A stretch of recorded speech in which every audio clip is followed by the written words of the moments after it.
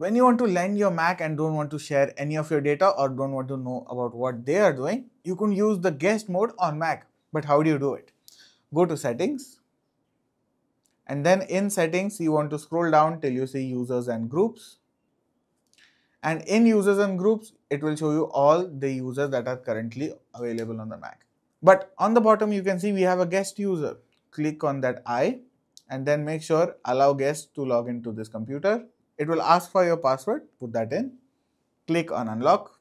And here you can see we can now have a guest user. Then we have some more options like limit adult websites, especially if you're giving it to a kid, you may want to turn that on. And then we have allow guest users to connect to share folders. So if you want, you can turn that on. What it basically does is allow file sharing between users. And now you can see among my many users, we have a guest user. If I click on that, you can see for the first time, your computer is going to start onto a secure web browse only system. So once you click restart, you can start using this profile. So here we are onto the very weird guest user. So you can see we can connect to whatever Wi-Fi we want. Click on join, and that is basically it. You can now browse whatever website you want. You can just go here, YouTube.